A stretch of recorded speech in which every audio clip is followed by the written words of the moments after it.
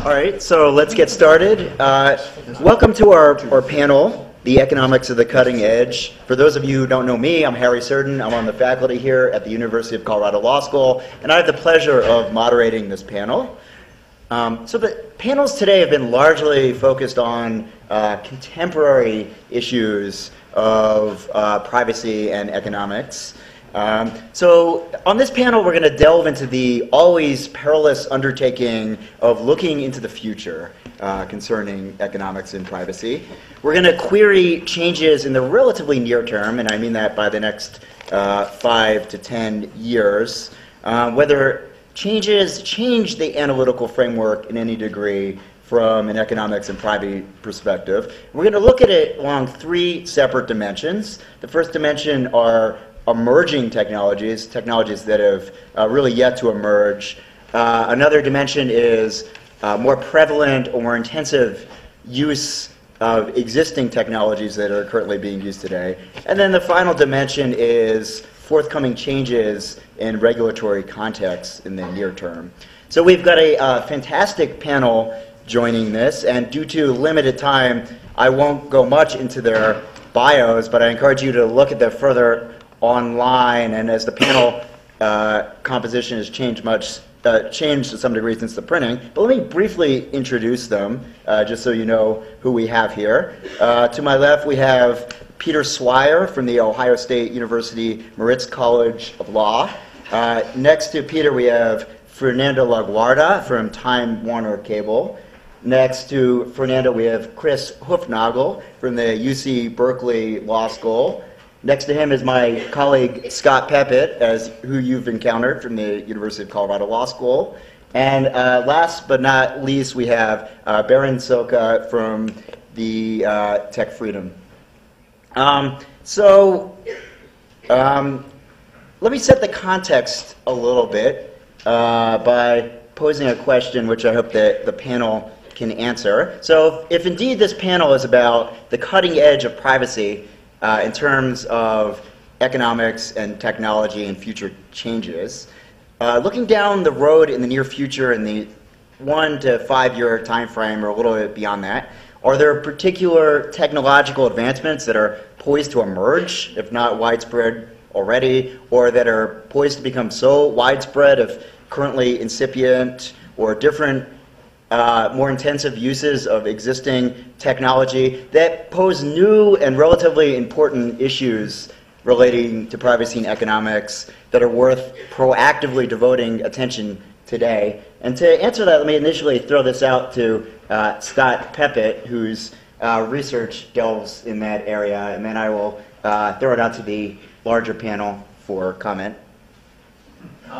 Okay, so I'm going to do the sort of fun thing, but also dangerous thing of trying to peer around the corner. Harry has asked me to give a blistering tour of some technologies, and the danger, of course, is if I go too far out, then you'll all say, well, that's just crazy talk and so speculative that it's not worth worrying about. And if I stay too close to the present, then you'll all say, well, I already knew that and that's boring. So I'm going to try to give you some examples. And since we've heard a lot today about tracking technologies and advertising technologies, I'm not going to focus on those. I'm going to just do some others, and I'm going to talk really fast. So I'm going to go through 2 different things that I just think are worth focusing on. One are ways to connect digital identity and physical identity, and one are ways to connect physical space and digital space. And it's really the combination of all of these at the same time that causes some interesting effects. And the caveat, of course, number 3 there is, I mean, who knows, right? Of course, who knows what happens next. About 1.5 years ago, I was giving a presentation. I put up this slide. I had to fake this slide. Google Goggles really wouldn't do that. And everybody laughed and said, haha, that's really funny, that Google Goggles could just take a picture of me and pull up my name. But it's only 1 year plus later, and even though we knew at the time that Google Goggles actually probably could do that, and it just hadn't been turned on yet, we now really know that facial recognition is no longer something just to speculate about.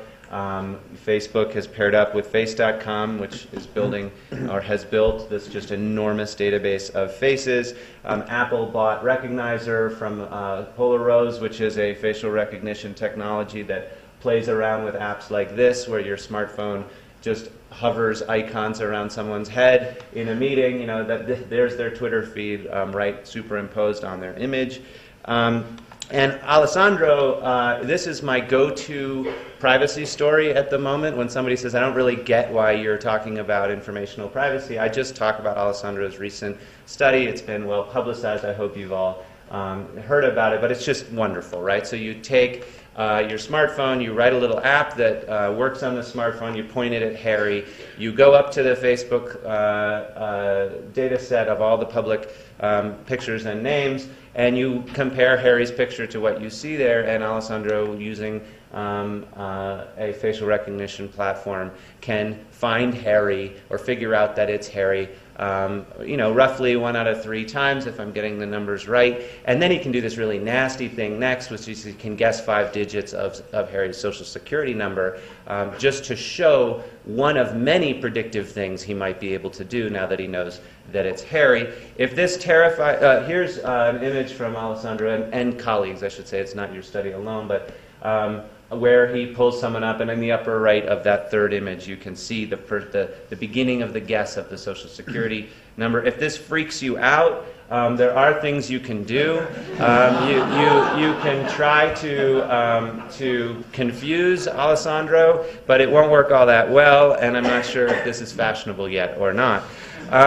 So facial recognition is just, it's not coming, it's here. It's just a question of deployment and norms and regulation and markets. Where do we find value in this, and where do we push back? It's the same with iris. I thought iris technology was way out in the future. Your iris is, whereas your fingerprint has about 9 unique identifying points in it, your iris has over 2,000, and your 2 irises are different. So it's just an unbelievably helpful and unique bio-identifier. I'm channeling Jeff Carter, who I'm sort of replacing on this panel because Jeff wasn't able to come because of an illness in his family, is my understanding. But Jeff invited me out, I don't know, earlier this year. I flew out to New York to look at their iris technology. It's just completely baffling if you didn't know that this technology was as far along as it is. This is what they call their H-box. It's like a gateway. You walk through it. After being registered in his system, which took about 10 seconds, I could go through this at a run with my eyeglasses on, and it would pick me up and identify me from my iris. This is not what you think of. I have to go stare into a thing, you know, and it might be able to figure me out. This is a pretty amazing high throughput device. And then they scale them. They have all these littler versions of these things. This is like the really little version. It's freaky. It sits next to a doorway, and just as you walk up to the doorway, the door unlocks.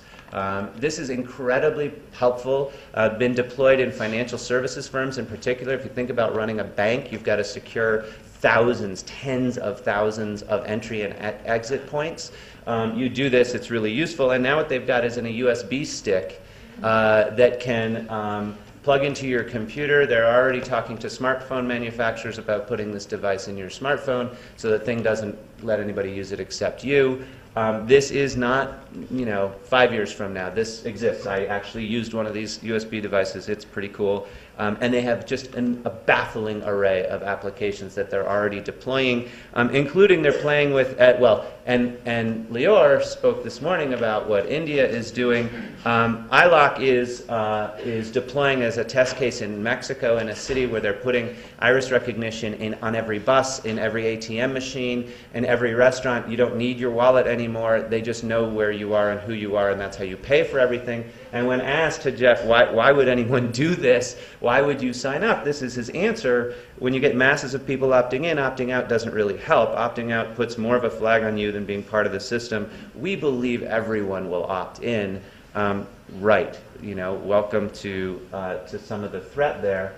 Biometric and other sharing. So this is just a whole another category of interesting current technology that's starting to have some privacy implications. We love all this new cool measurement technology. So this is a thing you can put in your car. It will record all sorts of data about what you're doing in your car. I mean, I don't really mean it that way, but how you're driving your car, speed, time of day, engine, braking patterns, banking, how quickly you're turning. And boy, it's not hard. Quickly you start to see insurance companies saying, okay, we'll give you a discount if you install this chip into your car, which broadcasts through the internet back to them. This is a teenage driving monitoring device that also gets you a discount on your insurance.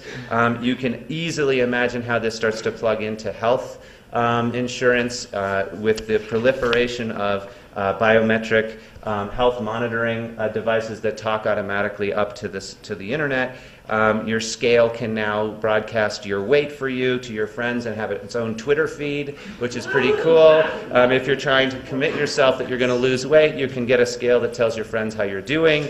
And lots of the really nifty innovations this year, Fitbit, Jawbone, some of the stuff you've probably played with or seen. I order all this stuff when it comes out just to see what it's going to do. You start to imagine where those biometric data go and who will find them useful. The measuring of the self is entertaining, but it's also economically a gold mine. There are lots of people who are firms who want this data, and you will be incentivized to share it with them, or they will be incentivized to find it. The last is smarter goods. I think it's another way we have to think about identity. Goods are starting to broadcast their digital identity. This I found in a local outdoor supply store. It was a cool, nice sort of looking, Icelandic kind of looking sweater. It had a unique identifier on it. You scan the unique identifier with your smartphone, and it tells you, here's an example, and it tells you exactly where in New Zealand the sheep was. And you can investigate the farm and their ethical practices about that particular sweater. I have a can of soda up in my office that has a QR code on it that will tell you, it's like a coffee drink. It will tell you which farmer in Africa grew the coffee. This is a level of interaction with digital identity of goods that we're not quite familiar with. And then last, and I'm going to speed up if you can imagine, in the second category, so that's all ways to tie digital identity and physical identity, and you start adding those together as Alessandro has shown, and it gets really weird really fast. Ways to tie digital space and physical space. I'm just going to do two. One is AR. You all know what augmented reality looks like, right? It's called the yellow line in football. But we've moved a long way from the 60s where we were playing with visual information being superimposed on your physical experience. The reality is we've all got an augmented reality device now. It's called your smartphone. That market has exploded. But it's pretty crude still, right? I mean, Yelp is really annoying. I don't know how many people actually like using the augmented reality Yelp app. It's not very fun. But who cares, right? This is 2011. Then in 2012, they're going to break this out of your smartphone. That's what they want. That's what we want to do. These are some of the ideas. So, for example, they're playing with imprinting digital information directly on your windshield. Why should you be looking down at an LCD display when you can just look out the windshield and see where you're going? And there's lots of other things they're talking about putting on your windshield. And of course, the holy grail for augmented reality folks is to get you out of your smartphone and into your eyeglasses. Again, I gave a talk about this recently, and I showed this as, this is kind of the cutting edge of what this looks like and who in the world would want to wear those. And then this week, the same company came out with a new version of these that I actually can imagine wearing. They look like they are Oakley glasses with clear lenses that are able to project digital information onto the lenses. It happened 4 days ago. Nobody can figure out how much they cost, of course. But Alessandro and I were laughing last night. I also put this up in the talk. There is a researcher in Seattle, Seattle University, who's put an LCD display into a contact lens, and then you told me last night, and there's one in New Zealand, or Japan, who's also put the ability for your contact lenses to have radio connectivity.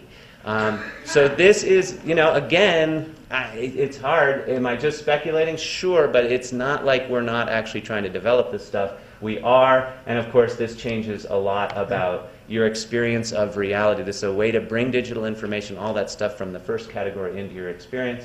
And finally, and Harry, I promise I'm almost done, if you haven't seen the Sixth Sense video, Pranav Mistry Sixth Sense TED Talk, you should go watch it. It'll just blow your mind if it hasn't already a couple of times. Pranav builds this little thing. It costs $300. It's a camera, a smartphone, and a projector, a little Pico projector that he hangs from around his neck. And what it lets him do is walk around the world and interact with digital information in physical space in a completely different way. He wants to make a call. He just projects his his keypad on his hand and dials, and it talks to his smartphone and dials. But this also changes the interaction with physical objects. You can't see it because of the slide, but if you could see it, his Pico projector has identified, or his camera has identified the book. His smartphone has gone to Amazon and gotten reviews, and his Pico projector is projecting onto the cover of that book 5 stars from Amazon while he's standing in the bookstore. Similarly, this is Alessandro plus Pranav Mistry, right? You get this really weird, okay, I can't remember my students' names, but I don't need to, because Alessandro will recognize them, match them to Facebook, and then Pranav will project their names right in front of me. This works. This is not a joke. He can do this.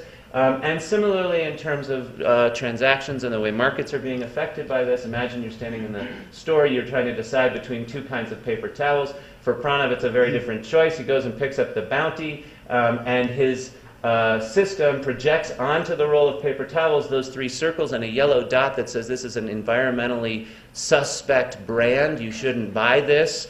He tries the other one, and it says, yeah, that gets a green light. This is better according to the criteria you've predefined in the system. These are all just mashups of different kinds of technologies that all together start to have pretty interesting implications. And I went over. Goodbye. Well, thank you, Scott, for that peek into the future. And really, it's not futuristic, as Scott has indicated. These are all technologies that either are available effectively now or in the near term. So setting the context, let me throw this out to the panel. Assuming that there might be new technologies arising in the near term out of this or other emerging technologies or more intensive uses of technologies, and assuming further that some of these issues need addressing, do we as the panel find there are particularly effective means of addressing these issues? Now, I'm thinking there could be a variety of ways that we could address this. We could employ market mechanism, market industry standards, market disciplines or certifications, government mechanisms, either direct, indirect regulation, ensuring robust competition, or neutral platforms requiring transparency, some sort of hybrid systems, social norms even, technological solutions, or combinations thereof. I think all of these have been used to greater or lesser degrees. I want to see if the panel has any opinions about what's the most effective approach. So let me throw it up to Baron first. Okay, well, let me start by saying that I think this is really, the debate that you see play out about this is a debate that on one pole is best articulated by Larry Lessig in his 1999 book Code, where he says, left to itself, cyberspace, and I think he means generally technology, and it would include all of these things, that cyberspace will become a perfect tool of control.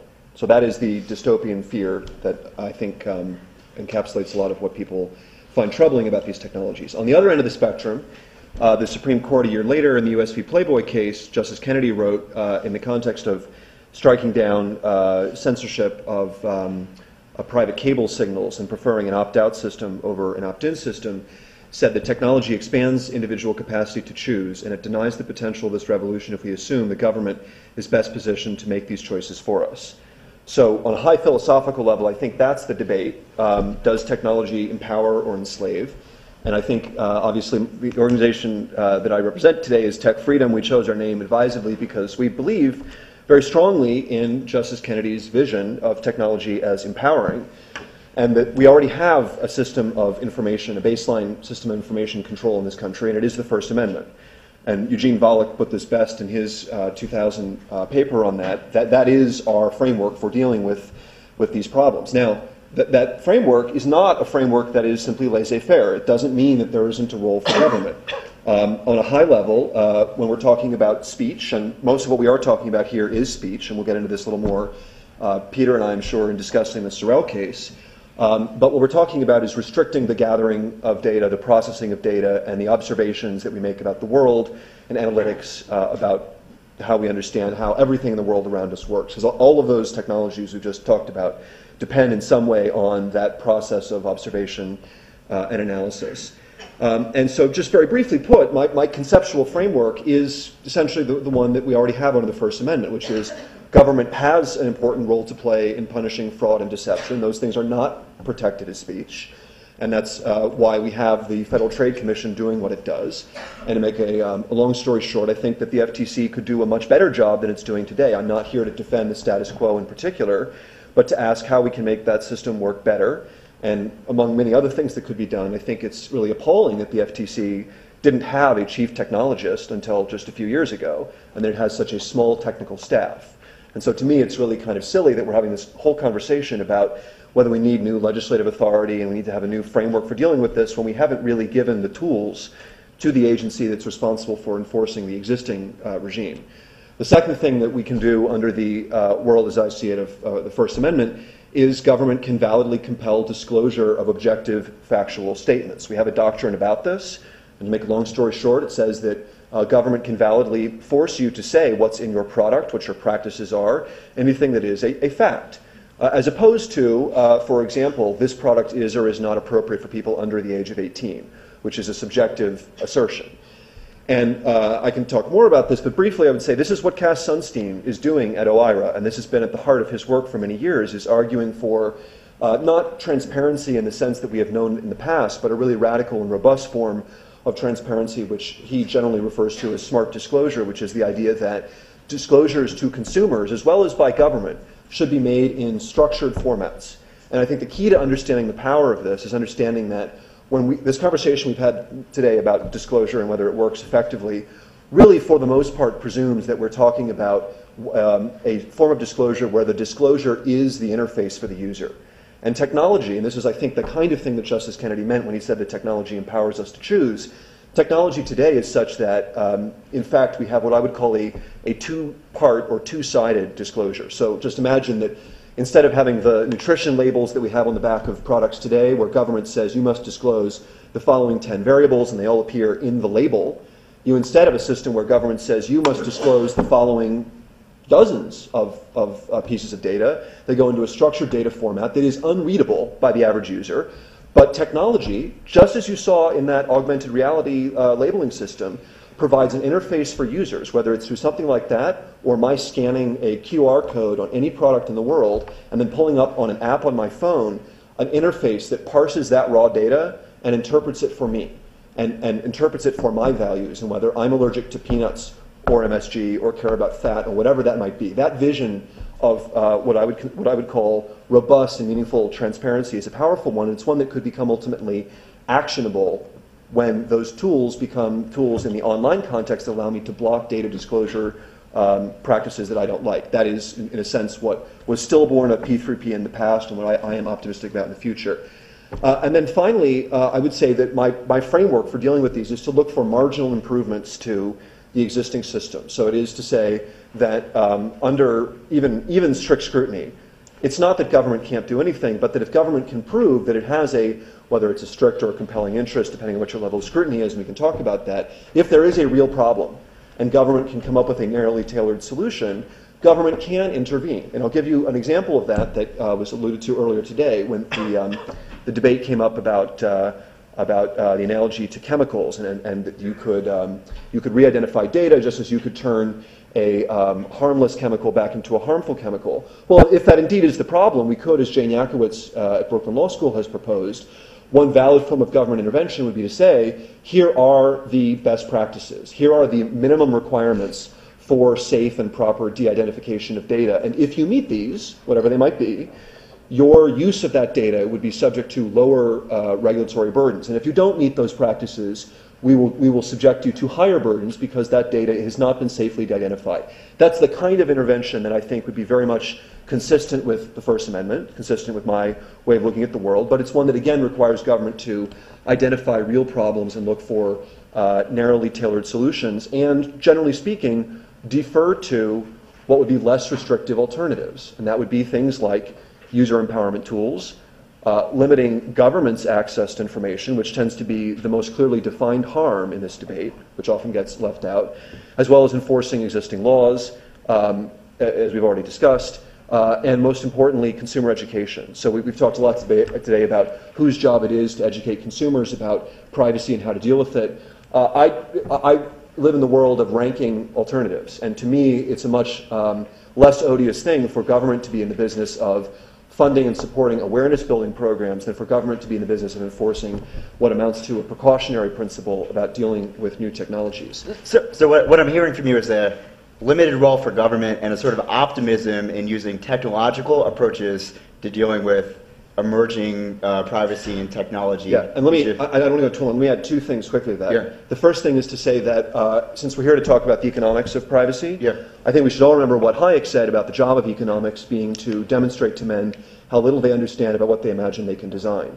And his point was to say that economics should be a discipline that begins from not hubris, but a profound recognition of the limitations of human knowledge and rationality. And that is most of all true when we're dealing with new technologies.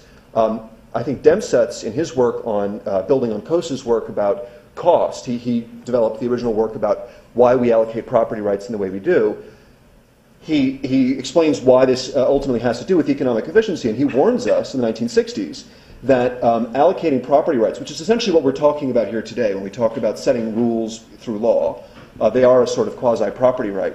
He warns us to be very, very careful about allocating those property rights under regimes of uncertainty. So when we don't know what the consequences are of our regulation, what the costs are to not only the businesses involved, how we fund media, for example, but innovation as well as free speech, as well as political free speech, I think we should be very cautious. So let me just stop you right there because I want this to be a larger discussion and throw this out to the rest of the panel. Any reactions either to Barron's view of technological optimism or other approaches for dealing with emerging technologies and privacy that have historically proven to be accurate or helpful? I'm happy to jump in here. I've been an advocate in recent years of the idea of competition enhancing enforcement.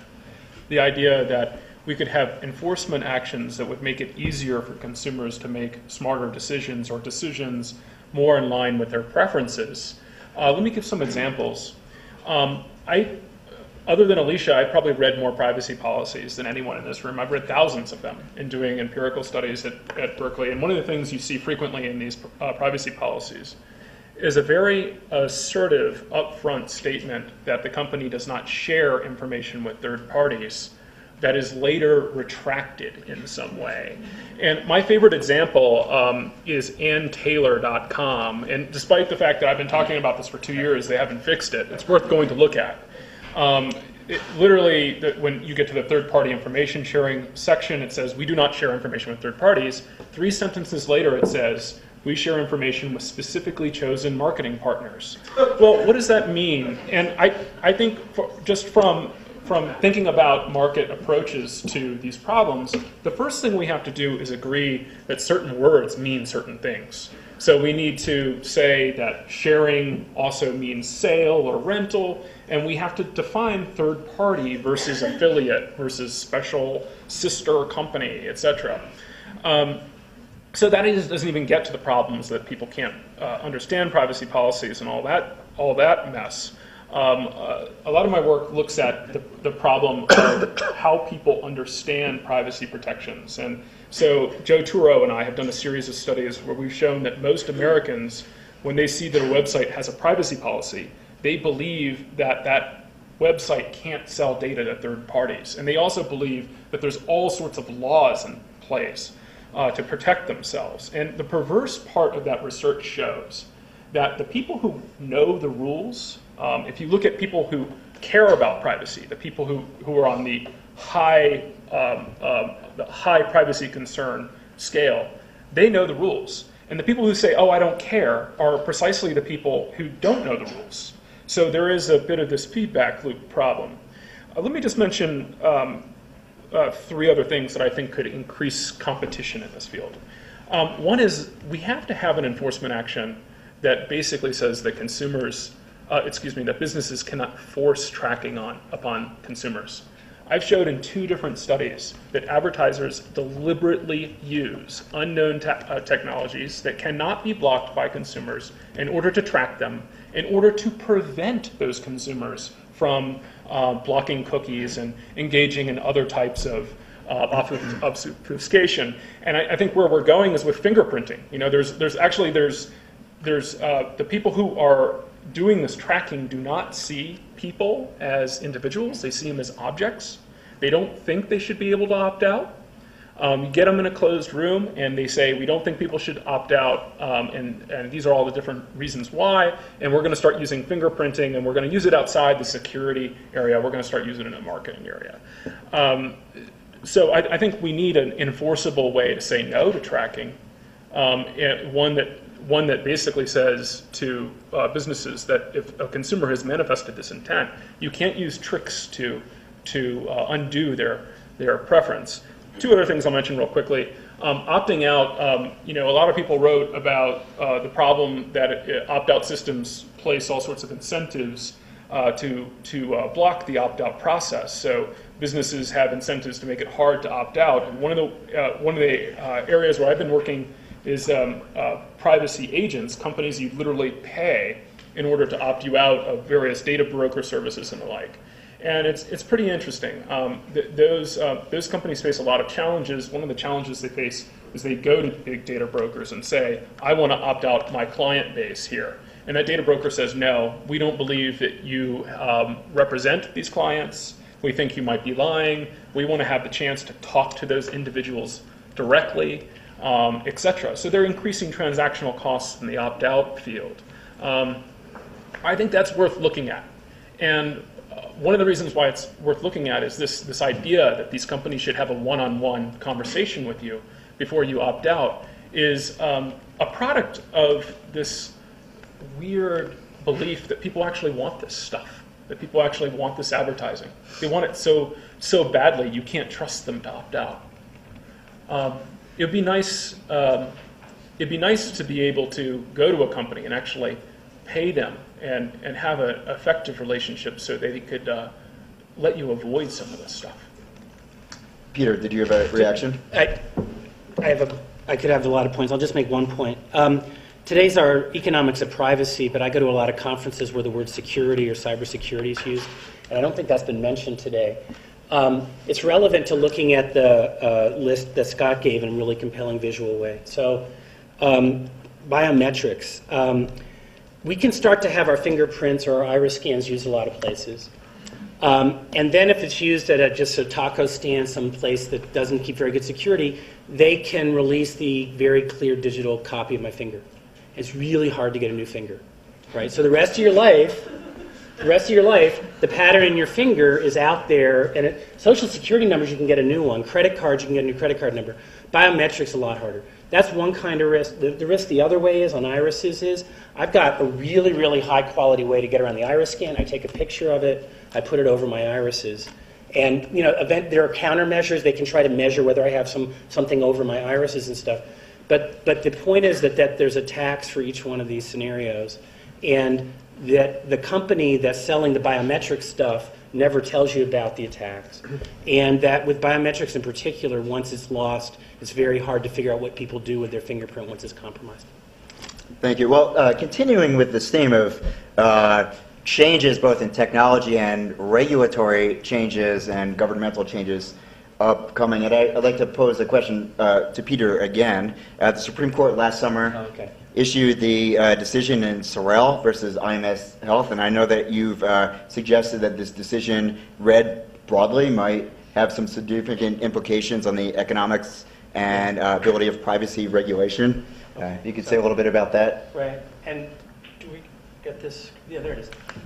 So this is the paper. I'm going to do about a 6-7 minute version of a paper. What if data really, really equals speech and gets all the First Amendment speech protections? Let's see. So here's what the winning lawyer in the Supreme Court case said after the case. This case casts serious doubt on either privacy or economics, which is basically everything today, as a justification for any law aimed at stopping targeted or behavioral marketing. Now, you know, it could just be like an advocate for a position, but he's the guy who just won in the Supreme Court, where he was the lead trial lawyer and part of the team. And so what does this mean? What really would happen if we have a doctrine? And I'm not here saying it will necessarily be what the Supreme Court does, but I am saying it's what the Supreme Court said. So, and so this could be seen as dicta. So the first thing on data versus speech is the court in the case was very concerned because the law limited marketing because it imposed a speaker and content-based burden on protected expression. Well, pretty much every privacy law limiting marketing does that. The speaker in this law were the pharmaceutical marketers who wanted to be able to send marketing stuff to doctors based on what the doctors had prescribed to all their patients. And what was the content? The content is the data about the patient prescription. Well, every privacy law, Fair Credit Reporting Act, Gramm-Leach-Bliley, HIPAA, picks out speakers, picks out content, and does that. So now we're going to have this, if these words mean this, in step 2. If we have step 1, then the court says that justifies application of heightened scrutiny, which for those of you who've been around the First Amendment means either strict scrutiny, compelling state interest, or the commercial speech level of substantial state interest, and we're going to have a pretty strict test. So if there's a broad reading, here's an example of what we've already seen in the lower courts.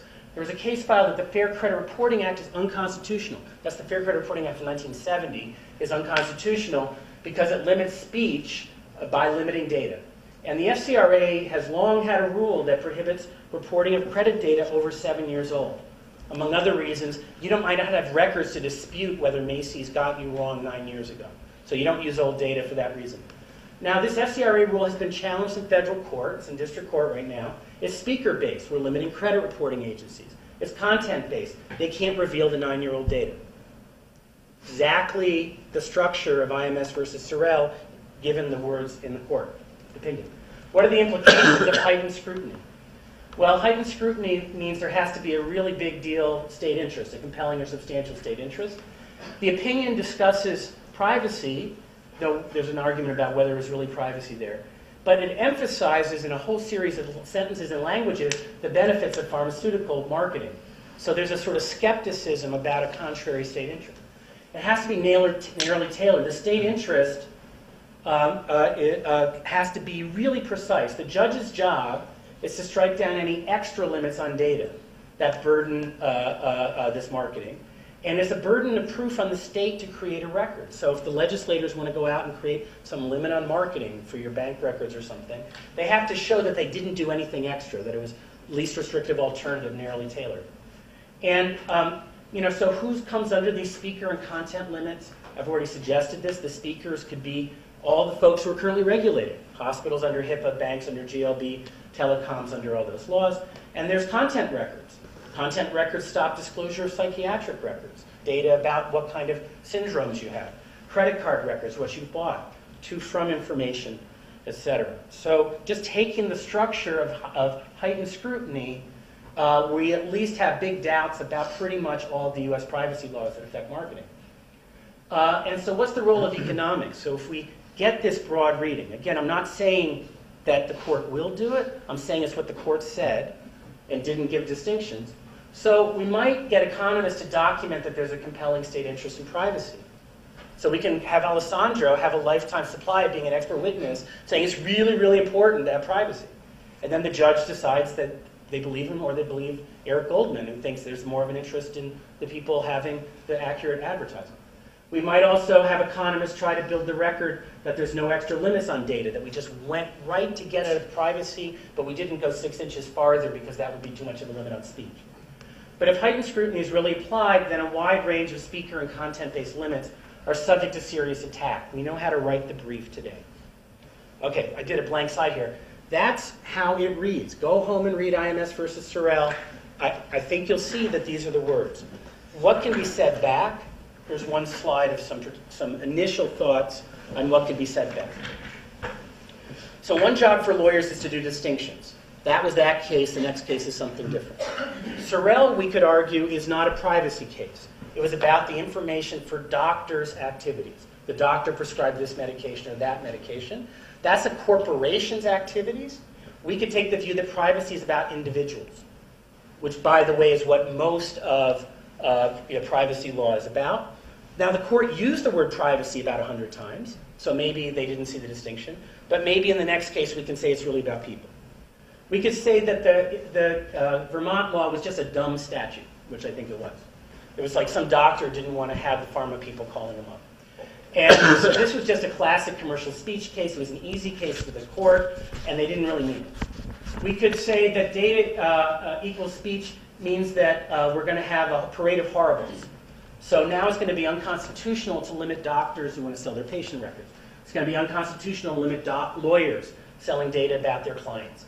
Unconstitutional to limit phone companies sending out a list of my phone calls to everybody I've called. The court suggested that HIPAA is still okay.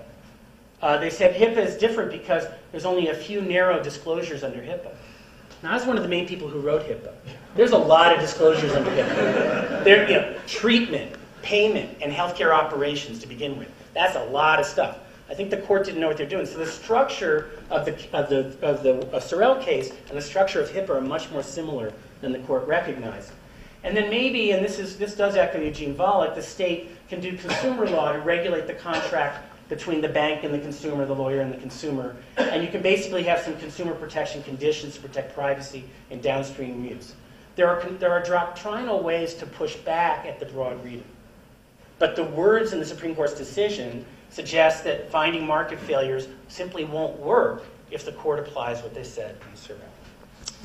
Thank you, Peter. Let me get some reactions for the panel. Baron, do you share Peter's interpretation? So I filed both at the Supreme Court and at the lower court, and I'm proud to say that we won. And we won on the basic principle that the data involved here is speech, and that cannot escape scrutiny. Now, the court didn't resolve a lot of other questions, and frankly, I think they in some sense, I would like to have seen them gone further. In saying that the reason why this needs to be subject to strict scrutiny has to do with the fundamental inseparability of commercial and non-commercial data in that particular case. But be that as it may, I think the important thing to recognize here is what the court is going to do in the line of cases that will develop out of this is bring some analytical rigor to legislating about privacy. Because quite frankly, the Vermont statute is just the tip of the iceberg of bad legislation. And what I mean by that is failure to identify a clear harm, right? And I don't by that necessarily mean an economic harm, but I mean to say a real problem that can only be remedied by government. A failure to narrowly tailor remedies and a failure to look at less restrictive alternatives.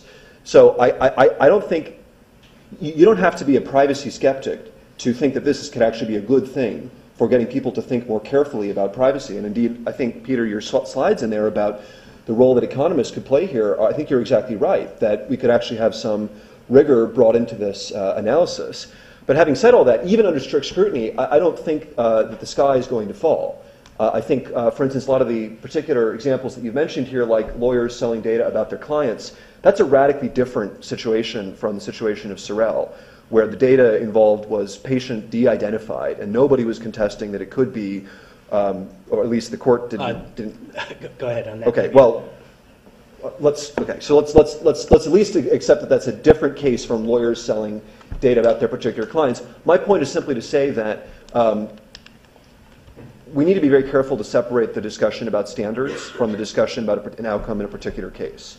And just because we are now in First Amendment land, and regardless of whatever that level of scrutiny might be, doesn't mean that we're going to throw out all of these existing privacy statutes. Some of them perhaps, and that might be a good thing.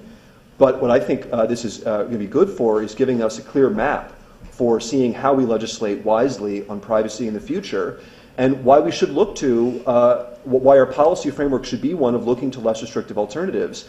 That gets back to what I was saying earlier about trying to build a more effective quasi-common law. And I have to say here, you might be surprised to hear, I actually agree with Chris that there are real problems today in, for example, how language is used in privacy policies.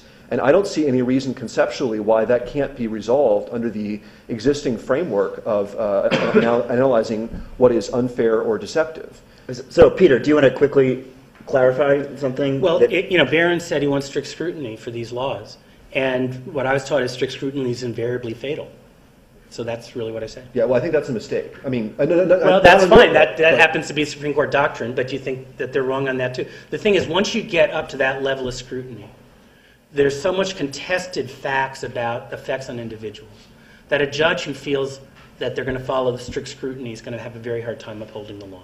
There's consequences to words. Putting strict scrutiny on HIPAA really puts HIPAA into doubt if you go down through the checklist of what we saw in Sorrell. Okay, Chris, do you want to respond? I got a lot of thoughts. I'll try to get them out. Sorrell involved a dumb law, but the problem is that most privacy laws are dumb. They often make no sense. And if you want to figure out why, go work one. Go to a state legislature and work a privacy law. Look at the lobbyists who come out against it, and they will make it dumb. They will make it make no sense in order to kill it in the process. And then what comes out of the process is something that's never rational, something that would never survive strict scrutiny. But with that said, I think it was particularly dumb because online advertising, I think it's kind of silly. This type of advertising is awesome. It meant that cheerleaders came to your office. I wouldn't want to stop that advertising. That's a good reason to keep it around. But with that said, I think there's a reason why libertarians should hate this decision, and I'd love to hear what you have to say about it. Because this involved a forced government collection of information that was later revealed to the private sector. And it seems to me that that's like the hallmark of what is dangerous in our world, when the government compels you to provide truthful data, let's say your driver's license information, your tax information, etc.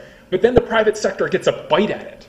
And if you say, private sector, you can't have a bite at it, it violates the First Amendment. And then I have one more question for you. And I think Peter might have some response too. What does Sorrell say to your proposal to have more vigorous disclosures, which are forced disclosures that pertain to specific speakers about specific topics? Right. Does it have any application? So let me take the second question. The answer is no, and the reason is that when we're talking about compelled disclosure, we're in a different realm of First Amendment scrutiny. And what I mean by that specifically is I don't see any reason why this decision or any other decision limits the government's ability to say to somebody, assuming that there is some actual justification for doing so, that you have to disclose just as we have with nutrition labeling today, what are the facts about how you do this? What are your data practices? And look, for example, let's set aside P3P. Look at the context of financial regulation. There is right now, I think this is passed, Chairman Issa has put forward a proposal to take the existing regime of SEC financial disclosures and say to all those companies, okay, all this data that you're providing, you have to fill out these forms every year, you are now going to be required to put that information in extensible business readout language, which is akin to XML, right? I have no problem with that, and I don't think the First Amendment does either. And so what I'm saying there is that as long as you're compelling factual disclosures and you are not putting a company in a position of having to put a round peg into a square hole, that is to say, well, we're not really sure how this fits in here, but we'll squeeze it in here, and this doesn't actually accurately describe what we're doing. If you give them a robust framework for describing what they're doing, you can compel their disclosure. I don't think Sorrell has any bearing on that. As to your first question, so it's a fair question. It's something that was at the heart of our brief. And the short answer is I would very much agree with you if we were talking about data that would not be collected absent the government mandate. In this particular case, and I've talked to people in the industry about this, at the heart of our brief was the proposition that the data that was being collected here was going to be collected anyway for commercial purposes. So what I don't want is to get into it, which is very different from a normal situation where government, for example, in data retention, compels ISPs to retain logs of everybody who accesses the internet, right? We have opposed those mandates. That's very different from saying you have to collect all this information about your doctor's prescription patterns, which you are going to collect anyway, right? The industry uses that data for lots of other beneficial purposes. So if we were to take your argument to say that then becomes unconscionable because there is a government mandate here, you would end up banning a practice that in fact is desired by the private sector. I mean, in other words, the government mandate here is superfluous. So we've heard mainly the viewpoints from academia and the nonprofit sector, but I'm interested in hearing from Fernando, representative from the private sector, Time Warner, your view of either upcoming regulatory challenges, whether it's the Sorrell decision or proposed changes to the Electronic Communications Privacy Act, or emerging technologies, how you might deal with those challenges? Thank you, Harry. Listening to the debate, I'm more convinced than I was at the beginning of my view coming into this when I talked to Peter about it, which is I think it's actually a useful case for the wrong reasons. That is, I think it's useful for policymakers to think about the consequences of regulating data from the perspective of business. So I'm not going to speak to it as a lawyer. I'm going to speak to it in terms of policy. I think that clearly there are First Amendment implications, and I think here, reading the case, what I got was a sense of distaste with the legislation, as Peter pointed out. It seemed rather inartfully drafted and awkwardly defended, and so I think that there's a lot of that going on in the case. But I think what I take away from it is more hopeful than Peter, and I guess perhaps not as broad of a perspective as what Barron is taking, which is I think it's a reinforcement that policymakers have a role in privacy regulation, but done so in a way that is not targeting speech, certainly not viewpoint regulation, as the court, I think, believed was the case in Sorrell, but in a way that is balancing important interests. So I'm not sure that it's about strict scrutiny, Peter. I think it's much more about having a clearly targeted regulation that does not overly burden speech, and data is speech. Information, I think there were some quotes in the case that I found very persuasive. It's all dicta, but I thought it was very important to get out into public debate about the importance of information, and information, dissemination and creation of information being speech. And I think that matters. And that leads to a point I wanted to make about the earlier discussion we were having about technology. And kudos to Scott for putting up those slides, because that was great. It was dizzying in a way. From my perspective, the thing about that is it's all great, it's all cool, it's all neat. Very little of it is real, certainly today, in the sense of mass market real. It's going to be real. But it's distracting to think about it in terms of policy, because I think that leads to regulating by technology and regulating by what we might be afraid of. Look at those goggles, or look at that thumb drive, or look at that iris scanner. And I think that that's a challenge that policymakers have always had. The car comes along, and you start thinking about, well, what about the horse and buggy in the car? Cable television comes along, and as Joe was pointing out, it may, I'm going to twist your words a little bit, enhance welfare to have more choices available, but it may stand in front of other models that are thought of as being superior at the time for other reasons and comfortable over-the-air broadcasts. But my point is, technology shouldn't be the focus of regulation. It shouldn't be the focus of policy. We should be thinking about, even though we're more distracted with all of these gadgets, perhaps more distracted than policymakers ever have been, we should be thinking about principles. We should be thinking about parity.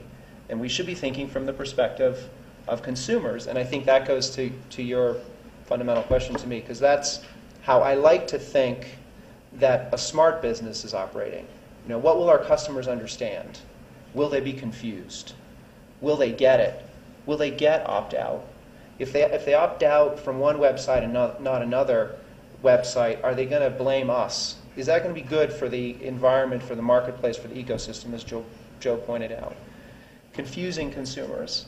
And I think an important aspect to that, to avoiding confusion, is more consistency, parity, and that means closer attention to principles and less of a worry about, how are we going to target that latest device?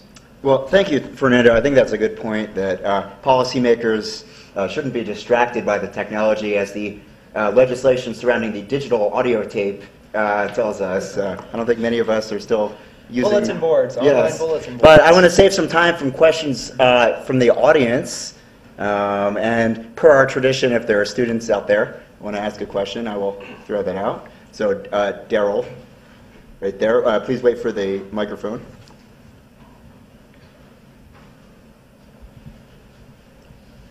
All right. I just had a question as far as people's views on privacy. Like, for people now, or people who are my age and older, the views on having your information on the internet are probably slightly different than my little sister's, generation, where for all of her life she's had digital cameras. All of her life she's been putting pretty much every picture, the music she likes, everything goes onto the internet. With her name, with her password, with Facebook, with all these other information and different things. So as that group grows up, how do you think that that's going to affect, privacy and the way it's viewed? Yeah, so does anybody on the panel want to, as changing social norms become the regular context, how does that, should that change the economics or the way we think about privacy? Scott, do you have it? I'll just say, I think we've typically thought, the kids today, they don't care about privacy. And my sense is that's not right. We're starting to see all kinds of different norms getting created. You see my kids, I have kids from 9 to 20. Not every year. My 20-year-old grew up in the first wave of MySpace and Facebook. Her friends spend as much time taking data off of Facebook and detagging them, untagging themselves as they do anything else. They're very aware of the self-publication tasks that they now have. They're not clear they like it. So I think we're seeing how complex norm generation is and how difficult it is to predict. Is there some idea, though, that I think maybe Daryl was getting at, is that as subjective norms change and maybe subjective privacy harms become less as the baseline? Is there some idea behind that economically? Baron? Yeah, let me just make 2 points. First point is I think that there's a good news story to be told here about publication controls improving and empowering users. And I would point you there to Facebook first offering granular controls on every piece of content you publish.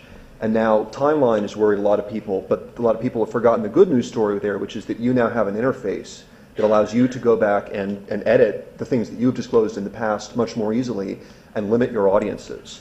So I think what we need to do is find usable tools for audience specification and for retroactive control. I think that would deal with a lot of those concerns. The second point is norms are changing, and I think that actually what we're seeing is that greater deal of transparency is breaking down a lot of social prejudices. I mean, for example, one of the reasons that being gay is not such a big deal anymore is that people know about it. There's a very, very sad story. In 1986, when Bowers v. Hardwick decision was litigated, one of the clerks was one of the teachers at my law school, and he wrote in his memoirs for Justice Powell that Powell was the swing vote in the case. And he was trying to decide what to do about it. One of he had, unbeknownst to him, a series of gay clerks, one every year for many years. And the gay clerk he had that year was trying to convince him that he needed to vote to strike down the sodomy law.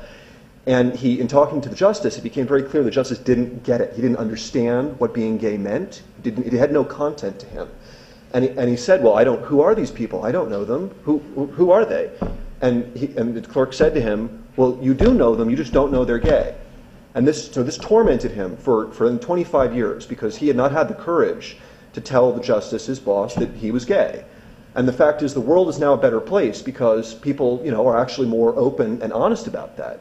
But it doesn't mean that, I as a gay person don't still want to have those meaningful publication controls, just as for any other aspect of my life that I can decide who gets to see a particular piece of content. So the reason that I'm optimistic here is both that I see prejudices breaking down, but also people being able to create their own private spheres in a way that was never possible before. And there's this idea that we had more privacy in the past. I think a lot of that is a mirage, because today we actually have the ability to have our tailored group of friends where we have common values and preferences and sensitivities, and we can share something with them. And the important thing is that we have control over that, and that the company is actually trustworthy in keeping and maintaining that data, which I want to grant is a separate set of issues. Does anyone else have a reaction to the changing norms question? So I can come up with 20 dimensions where we have much less privacy than we did 20 years ago, and probably 20 dimensions where we have more control over our data. And when you're in these debates, you find people with views that emphasize the ones that go in that direction.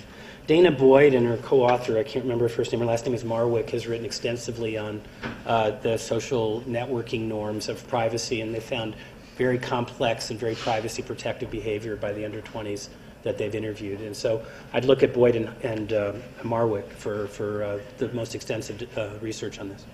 Okay, so Let me just throw yeah, one sure. thing out. The Direct Marketing Association has long done these studies that showed that young people didn't care about telemarketing. And part of the argument there was, we don't need a do not call list because look, this segment of people who are 18 to 24 don't object to telemarketing as much as those who are 24 and older. And they said, well, there's this new cohort of people coming along, don't care about telemarketing, shouldn't have do not call because it will enforce our values, our generation's values on these younger people who don't care. It's one interpretation of the data. But this argument is one that's long made, and I think it was directly related to the fact that at the time, most 18 to 24-year-olds didn't have their own phone line. So some of this is some of the data is a little self-serving, or at least interpretations of it. I want to get another question out there, in the center there. Okay. Please wait for the microphone.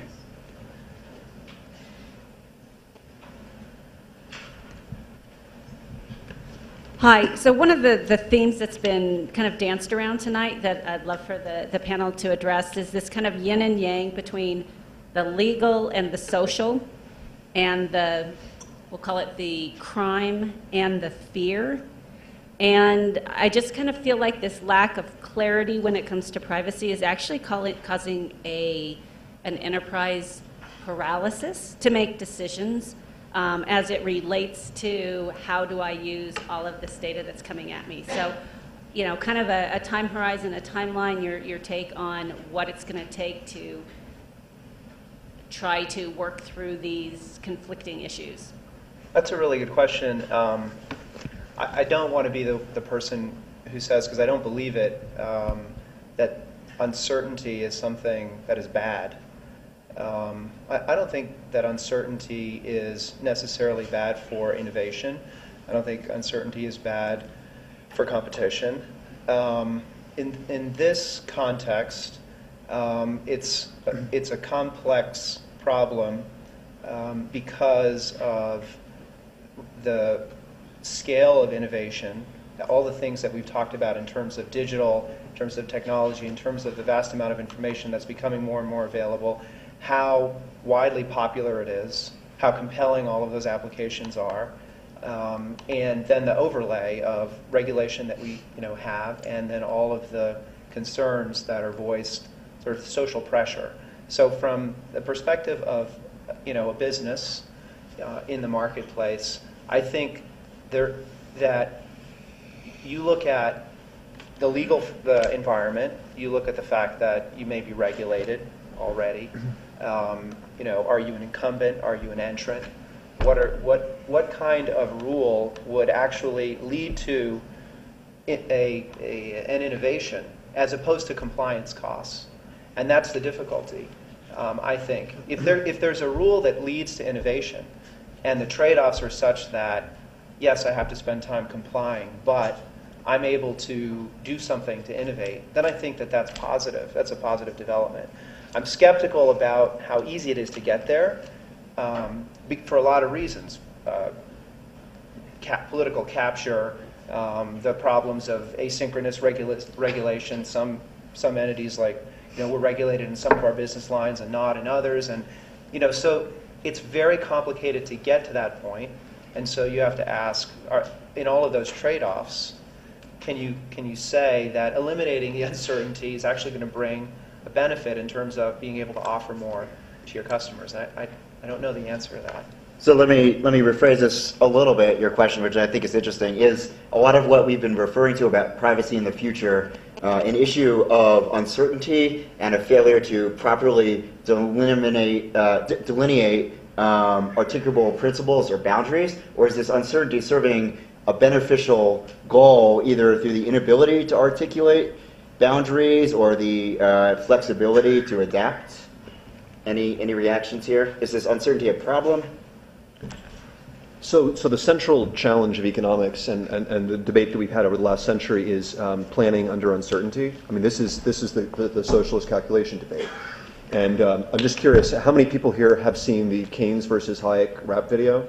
If you haven't seen it, right, it's classic. And I think it really actually, this is Russ Roberts of George Mason, who hosts Econ Talk and is probably one of the smartest economists in the country, wrote this. And I think he brilliantly encapsulated exactly this point when he has Hayek say in this sort of rap, he says, I don't want to do nothing, there's plenty to do. The question I ponder is who plans for whom? Do I plan for myself or do I leave it to you? I want plans by the many, not plans by the few. What he was saying here, in paraphrase of Hayek, was central planning, which is where, in terms, to put this in Dempset's terms, government defines a property right and government decides, given technological uncertainty about the future, what the right answer is, such as specifying an opt-in or an opt-out, right? That's different from planning in the private sector, where you leave it to a disparate discovery process of a number of actors to figure out what the right answer is on any one of these technologies. And the key point there is, yes, we need to plan, and yes, we need answers, and yes, we have to protect privacy in some ways. That doesn't necessarily mean we need a one-size-fits-all government solution. Sometimes we might. And so the key question I want to leave you with is, the question that the Supreme Court is starting to deal with is not what the right answer is in a particular case, but what the standard for intervention is. And that, I think, is what the privacy world needs to have more clearly. When do we intervene? How good do the existing tools have to be preferable to regulation? And what does constitute a serious harm that justifies government action? I just want to thank you for what I believe is the first panelist to quote from an Economist rap song at a Silicon Valley Silicon Flatirons event. I have to confess, I use that line with some frequency. Yes, it's a great line. So, Chris, I know that you had a...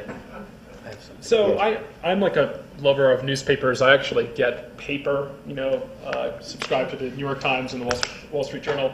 What's interesting about subscribing to the Wall Street Journal is that you don't get any less targeting or tracking or advertising online when you pay $150 a year for it. And so this, I think, leads to some of the uncertainty that you are raising. The question is like, how far is this going to go? And how much is enough? My research at Berkeley suggests that it'll never be enough. That the companies that are interested in doing targeted marketing, they started out by saying, well, we need cookies. Then they realized increasing numbers of people are tossing cookies. So what do? You use a, I'm sorry about that. FCC, we apologize again. So what do? You do things like what Lori Craner discovered. You use technologies to make people take the cookie, or the product that I discovered, the use of e-tags to track people can't be blocked, or the use of flash cookies to track people. It's not clear like when that's going to stop, and where the cutoff is between targeting and respect for individuals. And I'd push back, Baron, on your argument about Hayek. I mean, it's not government that's deciding. It's a small group of advertisers who don't see people as individuals. They see them as targets and waste. So I want to get quick reactions. Excuse me, they're highly paternalistic. You want to talk about the FTC being paternalistic? The FTC is trying to give us choices. The people who are working on Do Not Track are trying to give us a choice. The advertisers are making it technically impossible for you to choose. And the media companies are trying to actually run a business. But in the interest of time, let me just get reactions quickly from Peter, and we've got one more minute from Scott. It's great fun to be on a panel with Baron because for so many reasons, but he articulates a vision that's centered on Hayek in many ways. And if central planning is bad, having the FTC plan all data flows for America is bad. I don't think even Commissioner Drill wants that, right? I mean, I just don't think that's... on the other hand, Julie... right? On the other hand, Julie Cohn earlier today did talk. I used to teach banking reg. Told us that the capital levels of banks for the first for much of the bubble were being set by the banks themselves under models they designed, and that wasn't so great either. Really didn't work out very well. The capital level thing. So of course, too much government's bad, and of course, having no limits when there's externalities is bad. So that's going to be a long-term thing, and we're not going to come to some decision on that today. The second thing is to notice that in the broad reading of Sorrell, or in the judges scrutinizing, so that we have to have Alessandra testify in 300 cases, the judges, the life-tenured, much older, less technologically savvy judges, will be absolutely governing what sort of data flows happen or don't. And Scott, do you want to have the final word here? Oh, wow. I was just going to say, I'm not sure I know what kind of uncertainty we're talking about, and I'm not sure that the uncertainty, and I'm not going to ask you because then you get the last word. But I will say, look, what we see is, in the face of whatever uncertainty we're talking about, we see lots and lots and lots of firms pushing forward and doing lots and lots of tracking in all kinds of ways, if we just focus on that again. And they're going to do all kinds of other things, like build massive facial recognition databases and varieties of other things. And they don't seem particularly perturbed by the uncertainty at the moment.